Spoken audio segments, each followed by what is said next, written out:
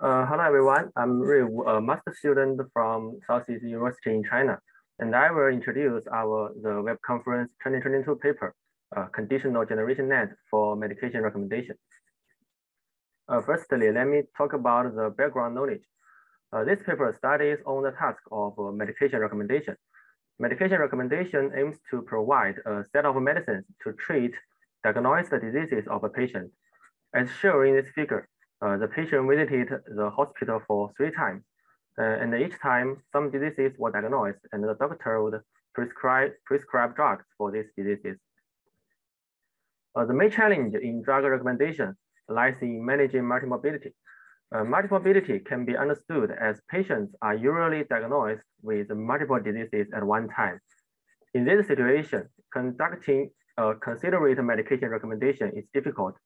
On one hand, the doctor needs to select proper medicines for each disease, but there is a complex dependency between drugs and the diseases.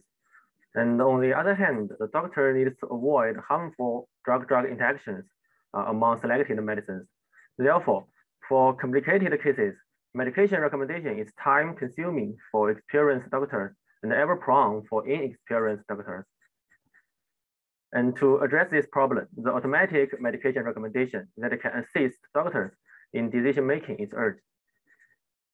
And in recent years, a series of deep learning-based medication recommendation methods have been proposed. Those methods can be divided into 2 categories, instance-based models and longitudinal models. Instance-based models only use patients' current diagnosis and procedures to conduct recommendations, while ignoring the longitudinal patient history. And in this manner, instance-based models fail to consider the historical disease development process. So to address this issue, longitudinal models are designed to take use of the longitudinal patient histories and capture the temporal dependencies. And existing longitudinal models usually consist of 2 stages. Firstly, they aggregate the known information into a patient-level representation, and then they conduct medication recommendation based on the patient-level representation. And one problem of existing works is that they do not explicitly model the relationship between the medication recommendations for a same patient. But however, in clinical practice, the recommendation for a same patient are usually closely related. For example, for patients with chronic diseases, they may keep using the same medicine all their lives. So as shown in this figure, we also conduct a statistical analysis on the MIMIC3 dataset. For each visit, we calculate the proportion of the medications that have appeared in history and the Jiacheng between current medications and past medications. We can see that in most visits, a large portion of prescribed medicines have been recommended before. So inspired by this, we rethink about taking use of historical information from a medication level perspective. The challenge here is how to accurately determine whether a historical medication is still relevant at present. So in this paper, we propose an encoder-decoder-based generation network to produce the appropriate medications in a sequential manner, named CogNet, and which is abbreviated from Conditional Generation Net. The proposed model consists of the basic model and the copy module. The lower part of this figure is the framework of the basic model, and the upper part is the overall framework with the copy module added. Okay, firstly, let me talk about the basic model. Basic model recommends the medication combination only based on the patient's health condition in current visit. The basic model is an encoder-decoder generation model. It consists of 4 modules: diagnosis encoder, procedure encoder, a medication graph encoder, and a medication combination decoder. Next, I will introduce these 4 modules separately. The diagnosis or procedure encoder aims to represent the patient health conditions based on the diagnosis or procedure codes. The encoder we use here is a transformer-based network, which can capture the interaction information between the codes. The medication graph encoder aims to model 2 kinds of drug relations, co-occurrence relationship and DDI relationship. Some medications are often prescribed together for better efficacy. So modeling these co-occurrence relations can help the decoder to recommend the drug according to the partially generated medications. And on the other hand, some medications have the DDI and cannot be used together.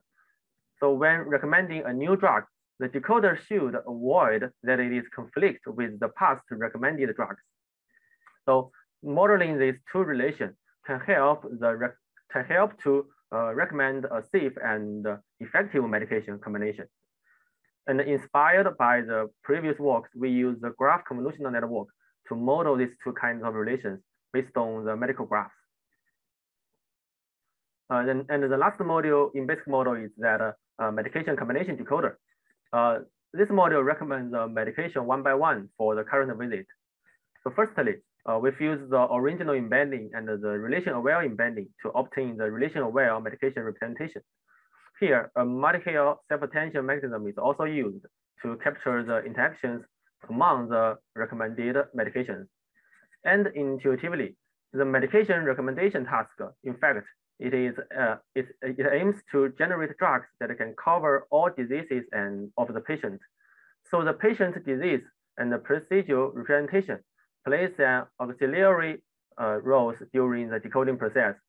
And to this end, in the second step, we align the patient's health conditions to adaptively model the uncovered diseases and the procedures to guide the next medication recommendation. And finally, we use an MLP layer to predict the next medication. And the above we talked about is the basic model. And in basic model section, we predict medications based on the patient's current health conditions, but it doesn't consider the information of a patient's historical visits. So in this section, we designed a copy model to extend the basic model, which first compares the health conditions of current and historical visits, and then copies the reusable medications to prescribe for current visit according to the condition changes. So since the patient may have multiple visits, we use the hierarchical selection mechanism to conduct the copy process at each decoding step. First, we use the visit level selection to pick a similar visit by comparing their health conditions. We use two gated aggregation layers to encode the visit level health conditions of all visits by aggregating their diagnosis and the procedure representations. Then we calculate the visit level selection score of the past visit by mirroring the similarity between it and the current visit. Secondly, medication level selection is used to pick a particular medication. We use the hidden state from the basic model, which comprehensively encodes the information of diagnosis, procedures, and recommended medications to determine which historical medication is reusable in current situation. And after the above process is finished, we combine the visit level and the medication level scores to determine the copy probability of each medication in past visits. Finally, we combine the generation probabilities and the copy probabilities to conduct the final prediction. We repeat the all above process to copy the reusable medications iteratively to form the complete recommendation medication list. And then finally, we conduct comprehensive experiments to demonstrate the effectiveness of our model. We use the mimic-3 dataset and compare our model with several baseline methods. And overall, our proposed model outperforms all baselines with a higher Jiacheng and F1. Safe drug achieves a lower DDI rate by introducing the additional drug molecular information. However, the mimic-3 dataset itself has an average DDI of 0.08379, and our model has a similar performance. It suggests that our model mimics the behavior of physicians in prescribing medications well. So to verify the effectiveness of each module of Coconet, we designed several ablation models. And overall, the complete Coconet outperforms all ablation models, which means that each component of our model is integrated. We can also draw some other conclusions. First, the copy model with the visit level selection bring a significant improvement to the basic model. And second, diagnosis and procedure information play a greater role in medication recommendation. And finally, graphs and beam search also have contributions to the final result. It is worth noting that we use the beam search strategy in the inference phase because it generally has a better performance than the greedy strategy. And to further explore whether our model can better capture historical medication information, we investigate the impact of the number of visits on the performance of different models. We can see that our model achieves relatively better performance with more visits. The reason may be that Cognet uses the attention-based hierarchical selection mechanism, which can more effectively incorporate the information of past visits and avoid the error accumulation problem. Also, we present an example patient in Mimic3 to illustrate how our Cognet conducts the copy mechanism to improve medication recommendation. You can see this patient visited the hospital twice, and due to the space constraints, we use the international ICD codes to represent diagnosis results and the ATC classification system to represent medications. At the first time, the patient was mainly diagnosed with A11D, N07B, etc. And later, the patient returned for a second visit. And in addition to the previously diagnosed diseases, the patient also had some new diseases. We visualize the copy probability computed by copy module at each decoding step of recommending the medications for the second visit. We can see there's some reusable medications like A11D, N07B, and H07A are correctly copied by assigning high probabilities to them in previous visit. And in addition, some new drugs like J01C and R03A can also be appropriately generated. It indicates that Cognet can not only copy historical drugs according to the unhealed diseases, but also generate new drugs based on the new diagnosis results. Okay, let's summarize our major contributions as follows. And firstly, we propose a medication recommendation model, Cognet, which can leverage historical medications to produce a more accurate recommendation. And secondly, we develop a novel hierarchical selection mechanism, which chooses the reusable medicines to copy from both medication level and the visit level perspective. And finally, we conduct comprehensive experiments on a public dataset Mimic3 to demonstrate the effectiveness of the proposed Cognet. And in the future, we plan to further improve our methods by introducing more knowledge or data. And that's what I want to share today. If you have any questions, please feel free to ask me. And thanks for listening. Have a good day. Well, many thanks for this very nice presentation. So questions for Rui? Thank you. I don't see questions in the chat, but I do have questions. So yes. See, this data set is a data set, the Mimic data set is a data set for clinical care, patients who are in clinical care units.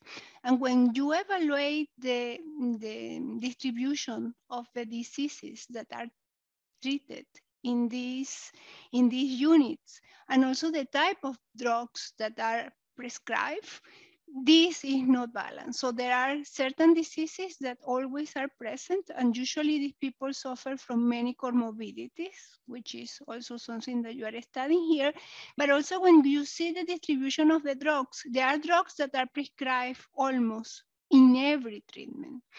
So how do you think that, how do you see that your approach can be assigned or apply in other type of data, not necessarily with clinical care units, in a cohort of people with cancer, because in this data set, there are not many people who are suffering from cancer, for example, lung cancer, and the treatments are completely different. It's not the same. So, and it's not that you have like some type of drug for a comorbidity or for high blood pressure, as for example in this data set. How do you visualize or how do you anticipate that this is going to work? In fact, due to I'm not the English native speaker, so maybe I didn't hear your questions clearly. Okay, but, I guess if you want to know that, because you mentioned that Mimic3 is an ICU dataset, right? So yes. maybe there's some limitations when I evaluating my method only in this one data set. Is that what you mean? Yeah, exactly. It's very limited because see, this data set has certain characteristics in terms of the disorders that are treated and also in terms of the drugs that are prescribed. And this is actually something that will be impacting in your results. Mm-hmm. Yeah, And I I think you know have that a some great treatments opinion. are, and there is a chat in the chat, some medications may be combinations of several drugs. This is what is a treatment about. Can your method handle such combinations? So when you have like, is like for a particular condition, you need to mix several drugs, and this is what is a medication. So you are also considering the combinations of medications in that case, several drugs. Can you see in the chat the question that is there? Yeah, I see the chat. I see the chat. Is your method handling combinations of drugs? Some medications. Okay, so probably we can take this offline, but it's important to see from where also you are considering, if you consider interactions between drugs, and there are many types of interactions between drugs, pharmacokinetic, pharmacodynamics, and the effect is not the same. So it's important also to consider that type of knowledge and annotating this with control vocabulary. So it's not clear to me how you are putting everything together in order to consider if you have treatments that combine several drugs, how these interactions between all these treatments are affecting the recommendation that your approach provides, but this can be taken offline. So, well, many thanks for your clear talk.